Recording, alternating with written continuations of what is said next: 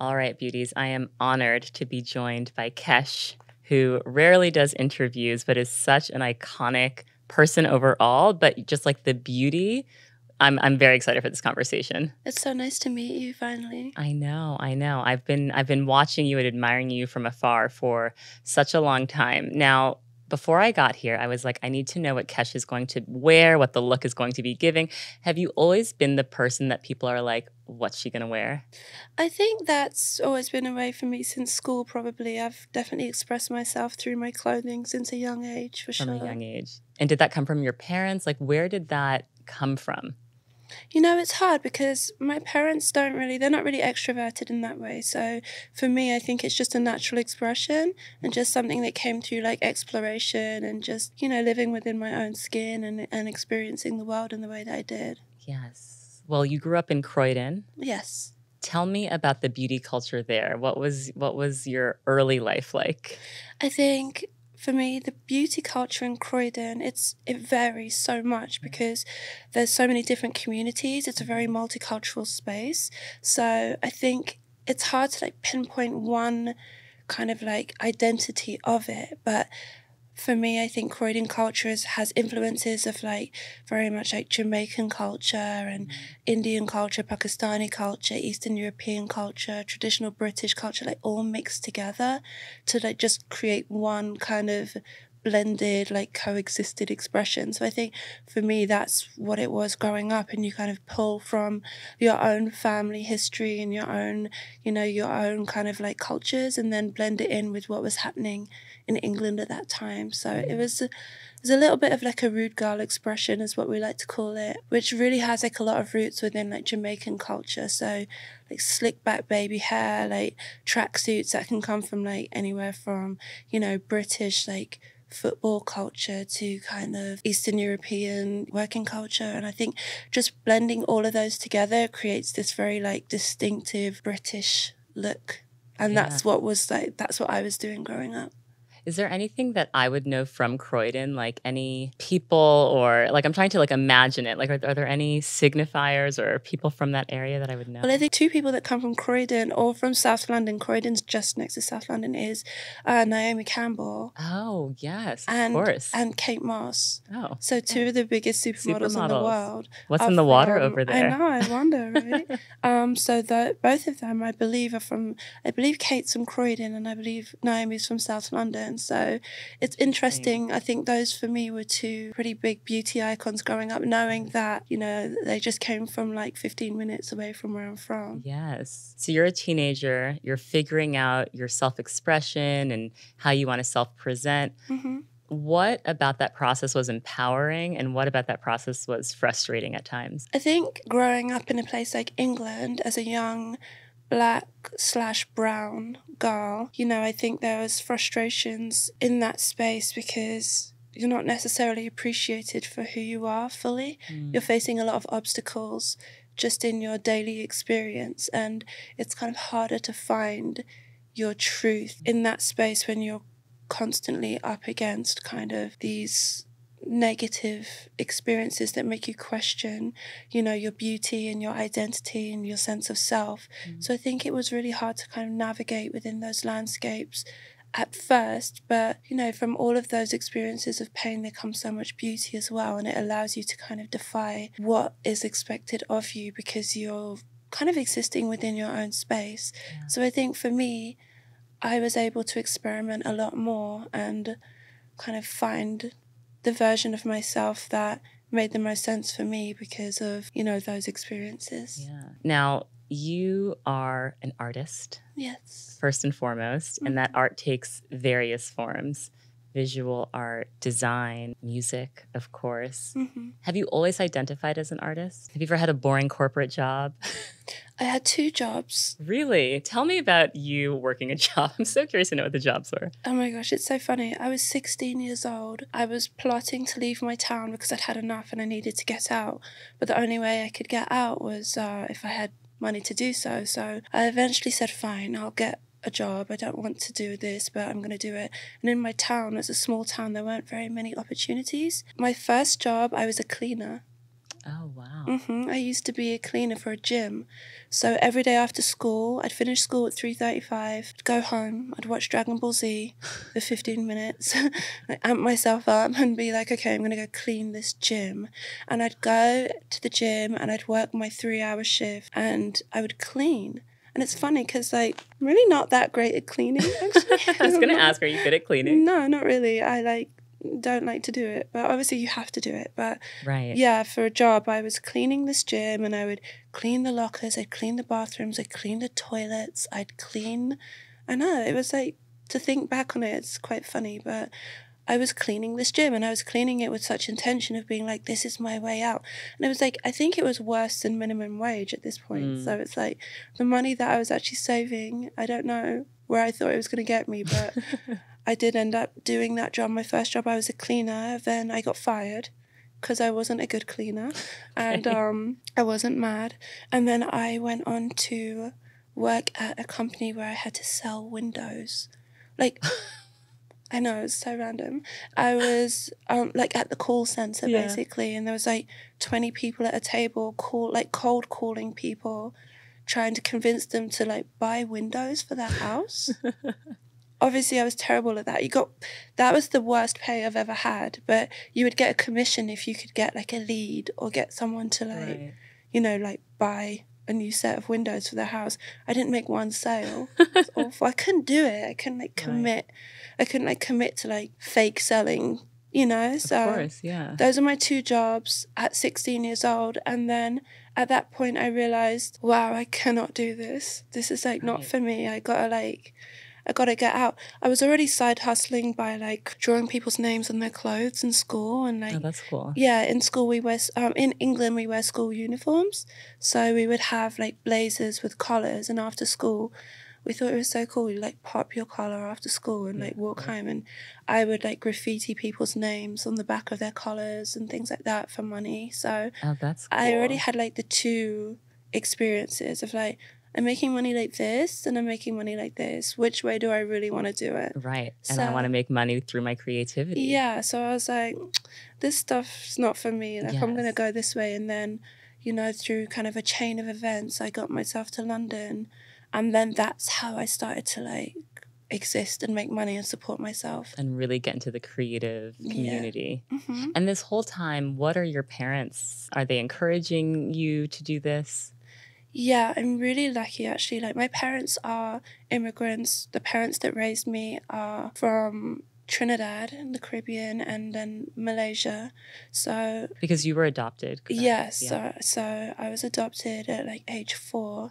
My mom and dad, who I consider to be my mom and dad, in those cultures, it is very much the norm for your parents, especially immigrant parents, to want you to have like a stable job, like a guaranteed job. Like, if you go and you study at medical school or, to be a lawyer or an accountant or any of these things, if you can pass, then you're guaranteed to have a job, right? So it's more of like a guaranteed job. But my mother worked in the medical field. She's a midwife, and my dad worked within, accounting and financial advising and things like that. So it's like both of those jobs they had to study for and go through the system, and they had really, really hard challenges and hard lives to get to where they were.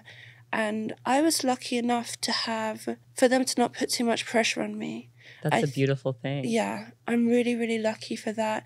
There's not much that they could offer me in terms of, me and my mum were talking about this the other day. She was like, there wasn't much we could give you in terms of your career choice, but we always have, believed in you in some way. They knew I was an artistic child and a creative child, so they kind of just stood back and said, whatever's going to happen is going to happen. And gave you that freedom. I discovered you on Tumblr, as I'm sure many people did. And it's so funny because you were such an originator of so many trends, and you were so ahead of your time. I mean, you're still like ahead. I feel like you're like living, it's like we're in 2023. Which year do you think you're in? You're like in 2033, 2043? I can't say what year I'm in. I think at this point I'm just like transcending space and time and just existing within whatever it is in this current moment, That feels absolutely right for you, transcending space and time. when you were on Tumblr and putting your work and your images on Tumblr, what was that early experience like for you, and what drew you to the platform? I think that Tumblr was, just another kind of place to express myself. I think that, Tumblr was a while ago. It's like at that point, I was just in such a hyper expressive state. It's like no matter where it was, I just wanted to put that out into the world and connect, really. Yes. I really wanted to just connect with like-minded people or other creatives, or just really get things off of my chest, because creativity is my form of therapy in a way. Yeah. It's really a way for me to just get things out of my head and get things out from my heart. And I just had a light bulb moment as you were speaking about that. I feel like I'm kind of in that phase now of just wanting to create content all the time.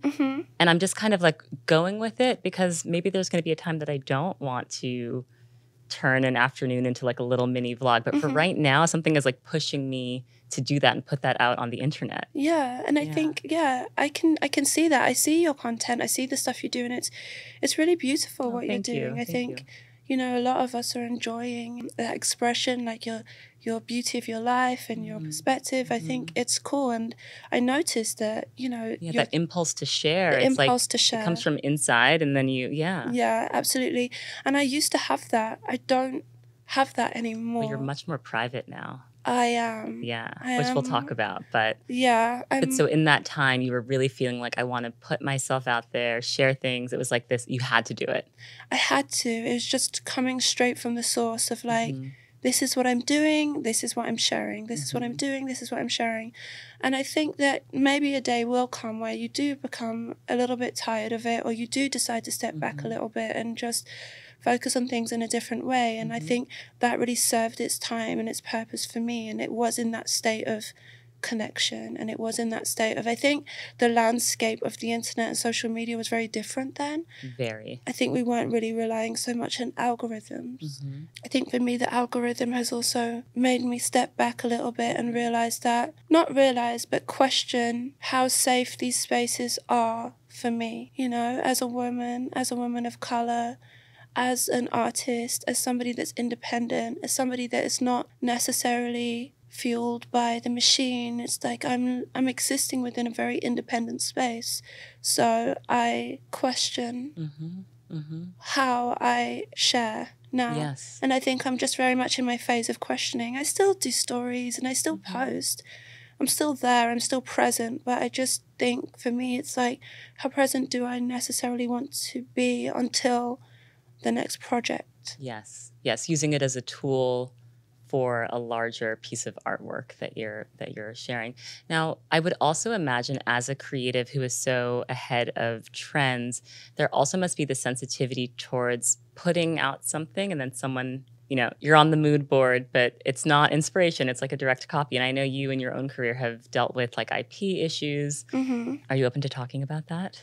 Yes, I am. For me, at first, it was difficult, because as a young artist, as an independent artist, you really want to have visibility, you want to have your moment, you want to have the community, you want the support. And I think when you hear that you're on the mood board for these artists, I wouldn't say bigger artists, I would just say more visible, more mainstream. Yep. I think that it can become frustrating, because ultimately what you're doing as an artist is like you're expressing your heart in that moment. For me, anyway. I mean, everybody's different. Personally, I think true art is expressing your heart, your soul, your spirit, and the things that you want to say in that moment. And everything that you're doing is a reflection of that. So when you realize that, that part of my conversation, or that part of my expression, or that part of the thing I'm trying to say right now is being utilized for shock factor or financial gain, or as some sort of just calling card without actually the thought behind it, it can be frustrating. But now I've made peace with it, because I couldn't be more happy with the way that I create my work. Yeah. I think that way of creating is like, there's a lack of spirit to it. Sure. And I think creativity is a very divine experience. And I think that can be forgotten, especially as we move into this like hyper corporate landscape. And I'm not opposed to corporate, because I have worked within corporate spaces before. Your American Apparel collaboration was probably it was everywhere. It was Huge. What was the scale of that collaboration? It was much bigger than not that I expected, but what we intended. We intended to just do one release during the summer, and I think because it sold out within like the first day. Of course. So then the company wanted to do more, and I felt, well, if people want it, and I was getting such positive feedback from the community and like from like other artists and people and supporters and fans, and I just thought, okay, let's do another. We can do another run, and that ended up turning into 7. 7 like releases of it. Yeah, for me it was that was a corporate collaboration, but it really came from a place of love. It was like everybody that I did it initially because of my price points on my fine artworks were not affordable to the average student or working person, and I wanted to offer something that allowed just my fans and my supporters to collect something that was in like an affordable price point. Yeah. So everything around it was like from a place of love. Yeah, I mean, I'm not opposed to corporate, and I think that existing within those spaces can work if you do it with real intention, because ultimately we are all consumers. Absolutely. Yep, absolutely. We all have our favorite products, our favorite things that we use to exist or enhance or amplify or feel. So I like to exist in those spaces sometimes, and I'm not opposed to that. Well, we're going to get into your favorite beauty products, but before we do, I want to talk a little bit about this archetype of the Black, brown, alt girl, right? Because that's kind of, I mean, I feel like I saw it first with you. In terms of that kind of like alternative style, when you were doing it, did you see anyone else doing it? Yes. I think that I saw it before me. I saw it in the generations before me. I saw it with TLC. I saw it with Missy Elliott. I saw it with Aaliyah. I saw it with, all of the different kind of like alt girls of like the 90s. And the times that I was doing it, I didn't see it as much. And I remember a lot of people questioning me and being like, what's going on? Like, what are you doing? This is weird, Which is funny because it's like we're all inspired by that music. So it's like the visuals on that were so strong. So I think that I have to give credit, where it's due. It's like the women that came before me, I saw it in them as a very young child. Khalees also. Khalees, I saw it in Khalees. I saw it in these women that came before me. And I attribute my weirdness to elements of them. I think I've always had like a weirdness to me, but I think that seeing it in them allowed me to be also alternative. And maybe my way, like growing up in England and being influenced by like The Cure and influenced by kind of like alternative British culture and like within more of a rock and roll space, more of a punk space, having like knowledge of people like Susie Sue and, like just these kind of like alternative spaces within the Black community and the white communities and, throughout different spaces. I think that allowed me to just be like, oh, I can express myself, even though in my town that's not the way we grew up. We're very like chavvy, like football culture, like rude girl culture, tracksuits, trainers, like slick baby hair, and like, a little bit of gold tooth, a little bit of that kind of style, but being a bit more like on the side of punk and alternative rock and roll, that wasn't really there. But when I look at those who came before me, and I recently did a shoot actually with TLC for Good American, I did the photography and the creative direction.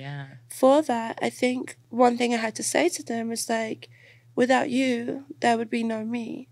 Because baby me saw you doing, all that kind of like Black futuristic, like...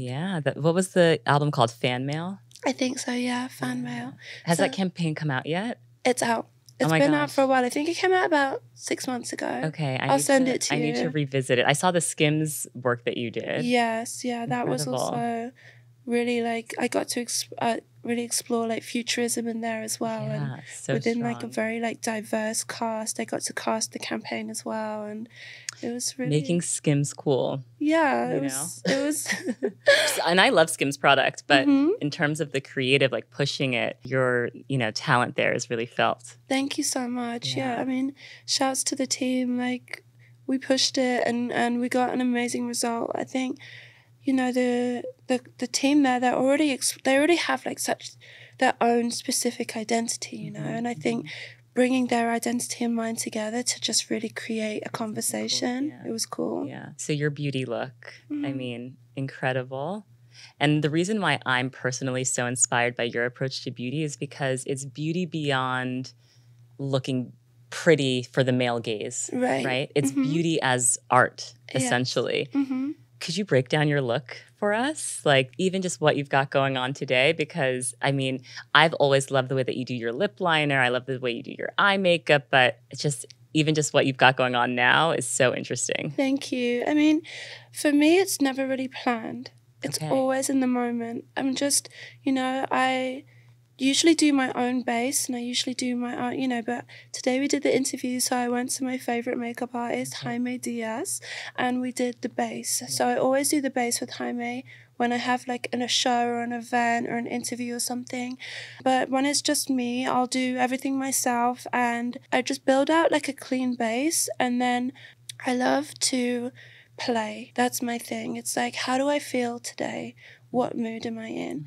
And I'll, you know, build out the eye and I'll do an eyeliner, or I'll do some sort of like, you know, I might play with a jewel or two if I feel like it. These jewels on your face are amazing. Thank you so much. And then you've got like two sparkly like decals across your nose, which like look so beautiful. These are actually Simi Hayes. Oh, yeah, you know who those? Yes, they've got. Yes. I'm really enjoying their stuff right now. Really cool. Yeah, I love them, and these are actually supposed to be for the lid. They're supposed to be liners. So I think it's like the rave culture. I can't remember the actual name of it, so maybe not rave culture, but it's like an ode to rave culture. And they have like special liners, but I use them in different places. Sometimes I use them for the cheek, or I'll use them for the nose or the eyebrows or the eyeliner, however I'm feeling that day. So that's just me like playing, you know. So are you kind of just like because I would get this eyeliner thing and I would just put it right above, right by the lash, and I wouldn't even think about it, you know. And I think most people would do the same. What do you think it is about your approach to beauty that allows you to like almost look at your face as a canvas, right? Like, because I don't think about my nose. It's just there. I don't think about adorning it with interesting things. I think adornment is a beautiful word, and I think that it's very fitting. I think that growing up within a very multicultural experience, I saw a lot of the kind of gods and goddesses and deities of like Hinduism and Buddhism and you know, like the ancestral kind of expression from even all the way originating back to Africa. There's so much adornment, and I think that for me this is probably like an extension of that. It may not have necessarily like the spiritual kind of like, you know, like the nose adornment or the eye adornment doesn't necessarily like resemble a certain ritual or spiritual aspect, but it's just more for me like an honoring to, you know, my ancestors and my ancestral cultures basically. So I think that's really what I'm doing. I'm playing and I'm working throughout just like my artistic expression, because this is really how I see the world, like the way that I dress, the way that I make my work. You've seen my work, so it's like hyper color, hyper abstract, like existing within multiple dimensions. It's not necessarily quiet. So, you know, so I think for me it's like I'm doing the same thing here, just with like my expression, and I just play a lot with different kind of ways of being. Even this like a little bit of red you have under the eyeliner on the bottom, it's so unique and interesting. Did you just think like, let me just try some red here? Like what I'm like trying to get to like, what's the thought process? I think a lot. So it's not like, as much as I play, I also utilize inspiration. I also utilize just like, I think a lot about what I'm doing. The red actually comes from a movie I watched like many years back actually. I think it's called Lady Vengeance. It's by a Korean director. I forget his name, but it was the third installment of a trilogy. The first installment was a very famous Korean film called Old Boy. Yes. Yes, so that was the first installment of the trilogy. I think the second one was called Sympathy for Mr. Vengeance, and I believe the third one is called Sympathy for Lady Vengeance. Okay. So it's a story about a woman that was wrongfully imprisoned. It's a psychological thriller. The story itself is about a woman that was wrongfully imprisoned and her daughter was kidnapped. And she goes through kind of it's all vague because I watched it a while ago, or like quite a while ago, but in the storyline, she's released from prison or she escapes prison and she takes revenge. And she goes on this kind of wild storyline where she takes back kind of her power. And I don't remember if it was a happy ending. If it's a Korean thriller, probably not. Probably not. But I remember in that film, she applies the red to her eyes and there's a conversation about why she does it. And I think she says something along the lines of, like, I'm afraid that people will think I'm too good. Something like that. And it was basically speaking about the fact that she had a good heart, but I think because of that she'd been taken advantage of, or because she felt that her weakness allowed people to, her perceived weakness, which was actually just her good intention, her good heart and good spirit. I think that people were kind of taking advantage of her for that. And I think at that point I was in a very vulnerable moment in my life. I was going through a lot and I was in a very much a stage of healing. And I felt that in that moment, my kindness was being taken for a weakness. Well, just as you were telling the story, I feel like I can see a lot of parallels in terms of your exterior presents as extremely, I guess what I mean to say is before we met and spoke, I didn't know how you were going to be. And you're so just delicate and soft and kind and quite gentle. But your exterior is so strong. So I can kind of see how it's almost like an armor or this kind of like protection to like let people know I'm kind and gentle and sweet, but also don't try it. Yeah. Yeah. I think that that's true. I think that there is a form of armor to it. I think there is a form. Yeah, a lot of people say that when they meet me. They're like, oh, whoa, I thought you were going to be, like quite intimidating. And, yes. I can be if I need to be, it is what it is. Like, we need to turn up, let's go. But I think really my natural state is very, very soft. And yeah, I'm like, it's probably like one of those creatures you find in nature where it's like they have the kind of colourful wingspan or they have the, the big like headpiece to kind of push away predators. It's maybe something like that. But I am very half and half. It's like I can give what I need to give, within safe and loving environments.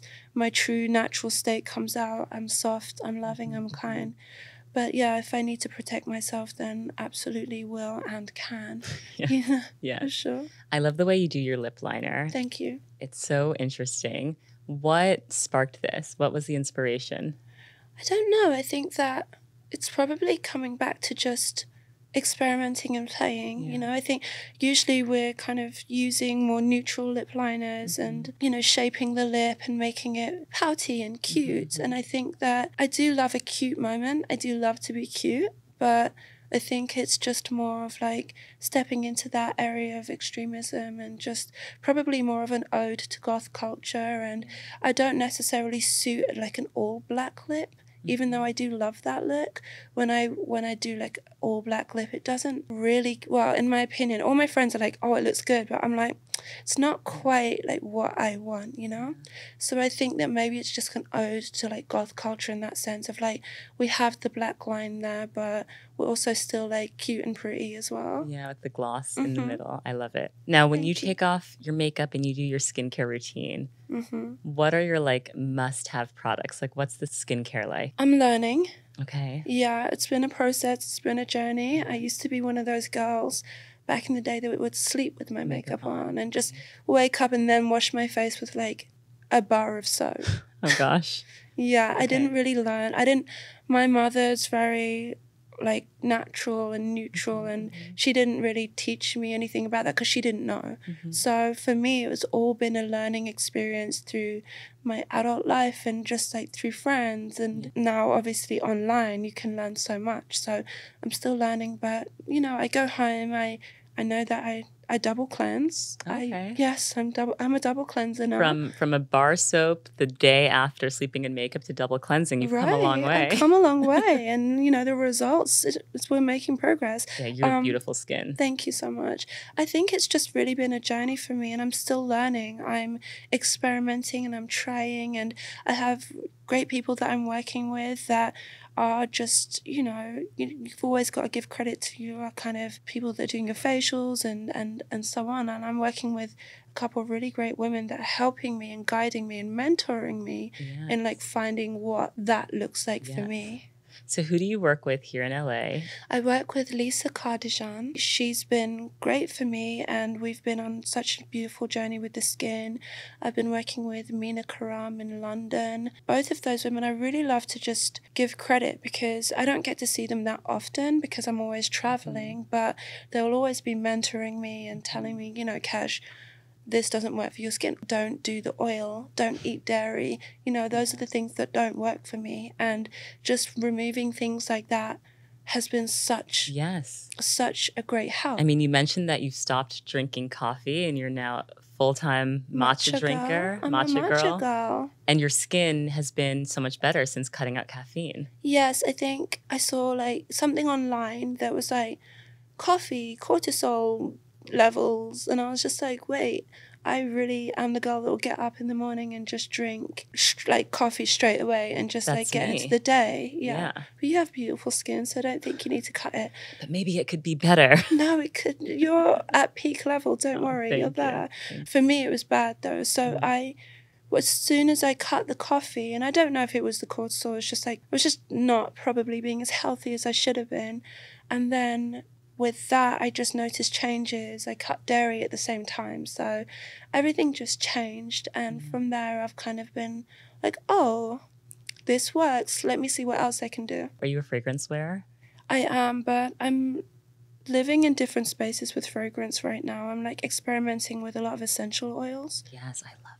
I know. I'm really feeling that right now. Yes. But then also I have a really beautiful Jean Paul Gaultier fragrance, and I've been wearing that one quite frequently, and it's beautiful. Yes. Well, I saw you were at the Jean Paul Gaultier event, and that like a very early work from Jean Paul Gaultier was an inspiration to you as you were creating. And then to just be there with Jean Paul Gaultier, I mean, that's incredible. I know. It was such a full circle moment for me to have that, actually. It was so beautiful to be able to just stand there in the fitting room with the whole team and just picking the dresses and picking the iconic print and knowing that, you know, really like as I was very much beginning my journey, this was one of the key moments for me of like inspiration and knowing that I didn't have the passion for school or the traditional school system, but when it came to a designer or an artist that I actually truly admired and felt like their work was something that made me feel something,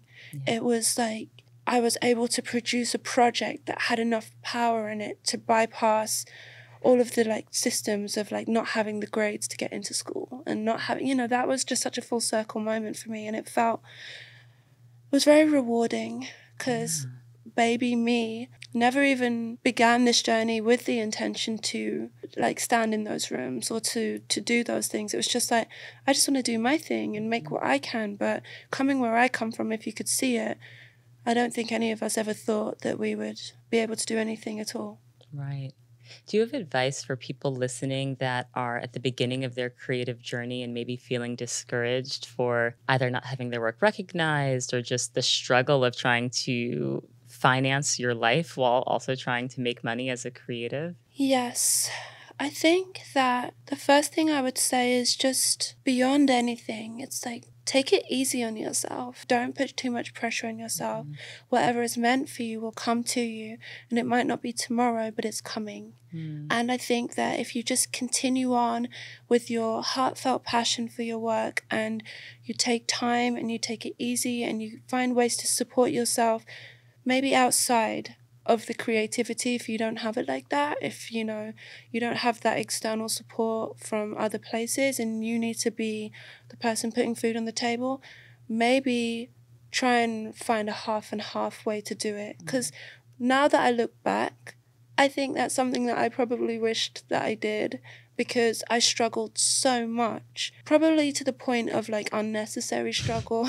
You know, there were times that I was starving, like I was so hungry, and I was like covering rent, but I couldn't feed myself. And I was like losing weight, and like when you don't eat, you can't think. And when you don't, you know, like I was like putting myself through like unnecessary levels of struggle. It's kind of romanticized though for artists in a way, isn't it? It really is romanticized in so many ways. And now that I can put food on my table and my family's table, I look back on that in a way of like, yeah, I got through it and I did it. But actually, as a young person trying to survive, I lived in this country and live in this country with no family or support. So it's like everyone's in England, you know? So it's like being out here and just trying. I think for me, it's like I look back on that and I think about it and I'm like, you could have maybe just gone and got like a little side hustle job or something, like, and made sure that you were good. Right. As well as did this. Because I think especially as landscapes have changed and the economy is changing and the way things are now, it's like,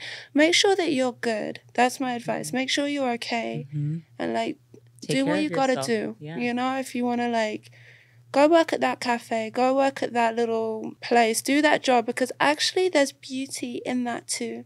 And there's inspiration in that too. And actually you might make like you might have that like social interaction that you might be lacking when you're holed up in your studio and like really trying to find all the answers. Like the answers are everywhere. So like go take care of yourself and find inspiration in everything you do, because there's beauty in all of these different aspects of life. And I think from that, it's like, one, make sure you're good, make sure you're taking care of yourself, and then like, yes, allocate time to your passions and like give yourself the grace of making mistakes, and like don't worry if things can be perceived as a failure to the outside world. Like be okay with trying, because trying is key. It doesn't matter like what you're doing, as long as you're not like hurting yourself or hurting other people or making anyone feel bad. Like, it doesn't matter, like, do your thing, like, whatever's coming from your heart, stay true to yourself and just, like, do what you gotta do to, like, get out that expression. Because I think a subject that's coming up a lot nowadays is, like, cringe, you know, like the cringe factor. Right. And specifically that part of being successful, the path to being successful means you will be cringe at some point. You're gonna be cringe. And embrace it. Like, be cringe. Like, if you've been cringe, like, that's cool. But I feel like you have never been cringe. I mean, do you ever look back at moments in your career or even beauty choices you've made and think, like, this was a mistake, I shouldn't have done this? There's no mistakes and there's no regrets. Right. But I have been cringe. Like, I look at a lot of my stuff, I'm like, wow, you really pushed it there. And like, God, what were you doing? But what did you think was cringe? I'm so curious. There's so much. There's really? So much cringe. I'm like so surprised by that, because I feel like you've like, I would never associate you with that term. I know. And like, but you know what it is? I think cringe is kind of like try hard. You know, and I've never seen you as that. No, I've never tried hard. Like, I don't care. You're always yourself. You always show up as yourself. I'm always myself. I'm always going to be myself. Yeah. Or not. Like, there's times I haven't been myself to try and, like, not necessarily fit in, but there's, like, I think what's cringe to me, I think what really stands out as cringe to me is the times that I was trying to really, like, limit myself and pull back from who I really am. I feel like my true expression has always been pretty extreme. Like, you know, I'm left field, I'm avant-garde in many ways. I'm just like weird, you know, I'm different in that sense. But I think that when I see pictures of myself where I'm feeling like, oh, that's so cringe, is when I was trying to like not be that.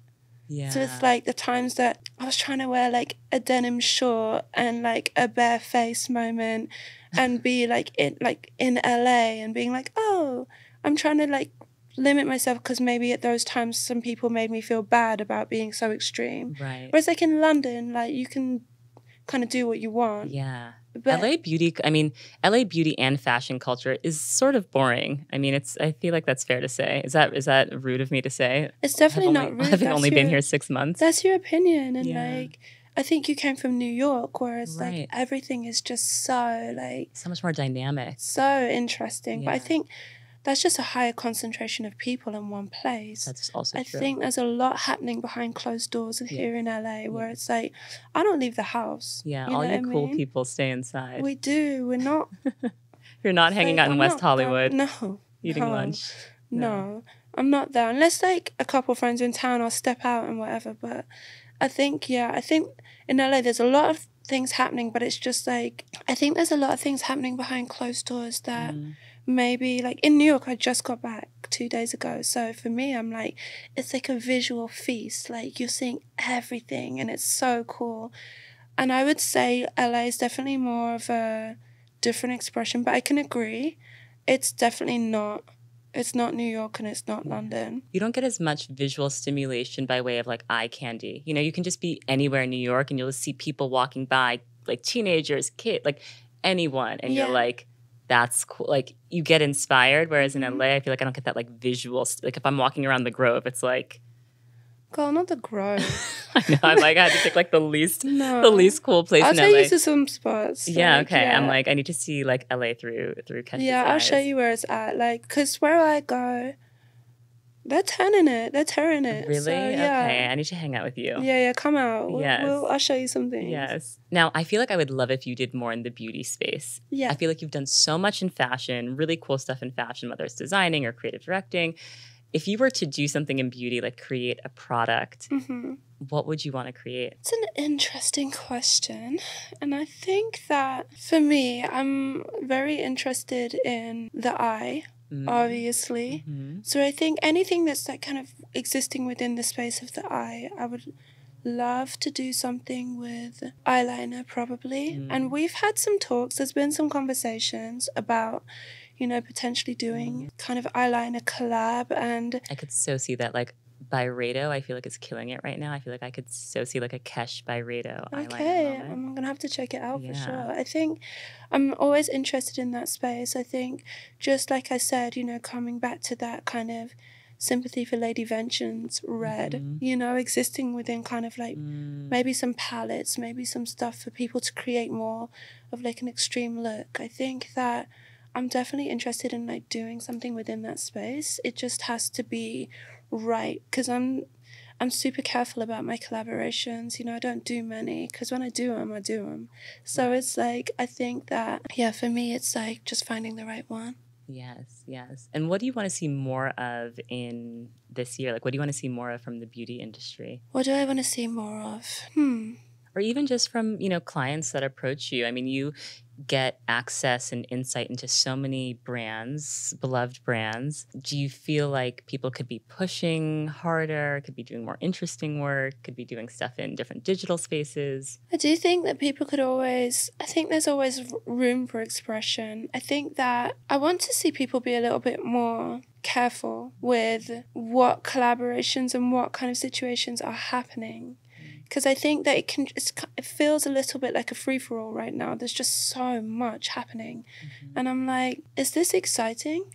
Is this just for the clicks, the likes, and the purchase? Or is this actually because there's a real story behind it and real intention? And I would love to see more intentional collaborations happening and like more stories, like more like truth within these kind of collaborations, because I understand everybody's trying to shift product, and it's like everybody's got these kind of numbers on TikTok, and it's got these kind of numbers on Instagram and online. But I think it would be nice to see people just being a little bit more intentional and a little bit more careful about what's being put out there, because otherwise it just feels like this kind of like mishmash of just like, oh, release, and it's like, there are some, but I would love to see like something more intentional. Like for instance, my friend Alexa Demi, she's an actress. She's Of course, yeah, from Euphoria. Miss Maddie. Did you watch Euphoria? Yes, I did. I feel like, well, is she like the character? What? Quite intense? Oh,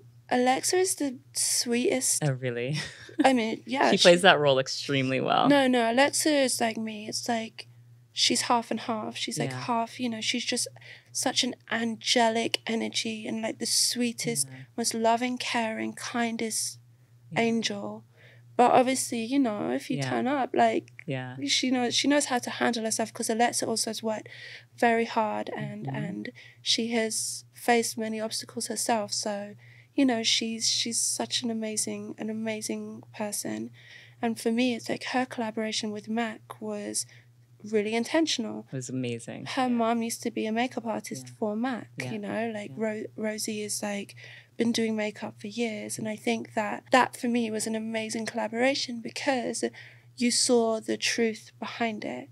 And that's why, I obviously she's my friend, but it's like I support that because there is a storyline, and I think I would love to see more of that within the beauty industry and within makeup or skin or anything, Right, 100%. Right, versus just throwing your name on something because you can. And like, I know that Alexa was involved in like the packaging and the colouring and the, she put real intention. Yes. So I loved that, and I always loved collaborations and projects with intention and real authentic storyline behind it, I love that. How do you relax? Like, how do you recharge? How do I recharge? I think I meditate. Yeah. Do you use an app? Is it like self-guided? I do different techniques. I go through variations of different techniques. I learned a certain technique from a humanitarian in India called Amma. She's known as like the hugging saint. So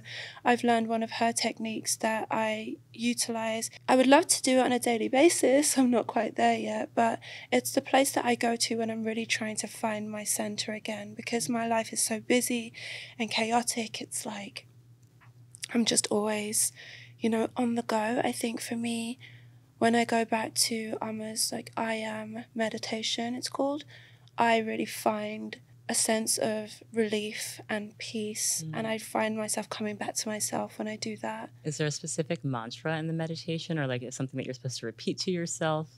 It's like a variation of steps, but it's harder to be able to say what it is. It's something that you kind of have to learn, because it's not that complex, but it is just like a series of steps that involves exercise and then mind work that allows you to kind of like come back to home, come back to self, So I think that's really like my key way of like relaxation, even though meditation can be extremely challenging because of the way that our minds work nowadays. I always feel relaxed after the fact of doing it. Yeah. So you're not binging on reality TV and like eating chips at home to relax? I mean, yes, but not reality TV, like anime. Anime is your thing. Okay. Anime is my, there's the one way of like self-care and meditation and yoga and that stuff. And then it's like, when it's that time to like really veg out and switch off, it's like, yeah, I'm going to order some food and I'm going to watch anime, or I'm going to watch Powerpuff Girls, or I'm going to watch something and just chill in my house and just like, I love cartoons. Yeah. Just to like turn your brain off. You need it. It's so important. You can't always be on the go. Yeah. And there's like beauty and entertainment. That's why it's $1 billion industry. It's like there's storylines behind everything. And it's like we are always, like I said, I'm asking for storyline within collaborations and projects. So it's like I want to see storylines within cartoons or anime or TV or even real, like, like reality TV. There's a storyline. People are telling a story there. So I think that's the beauty of it. Yes, absolutely. Well, you're so inspiring to me and to so many other people. I'd love to hear if you've met people that have been inspired by your work, like if supporters come up to you, like if there's an interaction that stood out to you of someone that you've inspired.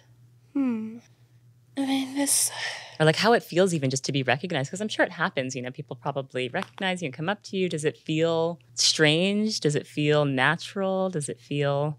I think it feels natural at this point just because it's been... You're used to it. Yeah, I'm used to it. I started my career like when I was 16. I'm just used to it by now. I think it's always an honor, You know, I think that to be able to provide some kind of, I think it comes down to like if you're inspired or if you are admiring or whatever, it's a good feeling. It's an honor to create a kind of good feeling for somebody else by them, you know, receiving my work or the work that I do.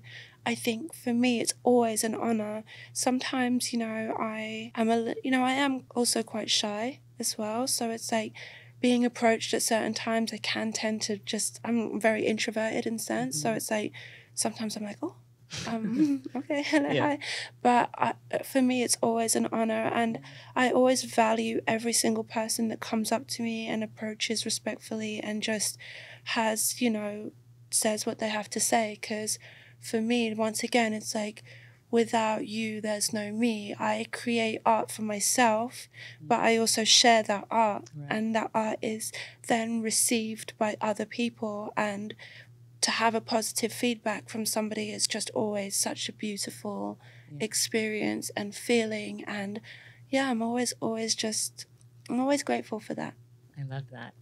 Final question for you. Yeah. When do you feel most beautiful? I feel most beautiful when I am making somebody else smile or feel happy or feel good in themselves, or I'm offering some sort of support, or I'm just like uplifting. I think for me, that is like when I feel the most beautiful. I think there's nothing better than like kind of offering love in some sort of way. You know, I think for me, that's when I feel most beautiful. I also feel beautiful when I create and I listen to the music I'm making, or I look at the art that I've created or the piece that I'm working on, or I'm feeling inspired by the kind of process. I feel beautiful then, but I think the most beautiful I feel is when I'm like uplifting another person or helping another person. Because I think we're living in a world right now where it's like so many of us are like individuals,